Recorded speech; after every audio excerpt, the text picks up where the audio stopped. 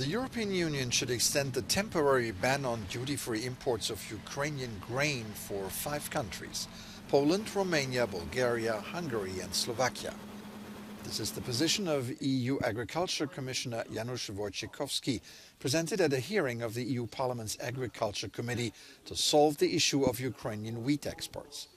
Last year, Brussels agreed to a duty-free import regime for Ukraine to support the country's economy. But this year, Ukrainian imports drove down grain prices in Central Europe, causing tension among farmers.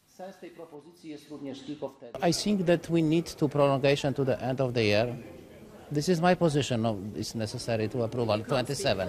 My role is to give the information and to inform about the potential risk, which is not to in the option not to prolong the ban. No, we will have the next huge crisis in the frontline countries and in the market in these countries and crisis in the European Union. The idea contradicts the official line of the European Commission, which originally intended to end the export bans on the 15th of September. Ukraine opposes the import ban vehemently.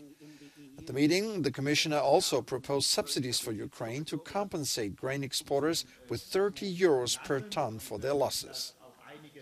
The other idea is to support the logistic, to support the transport of grain when it is transported to third countries.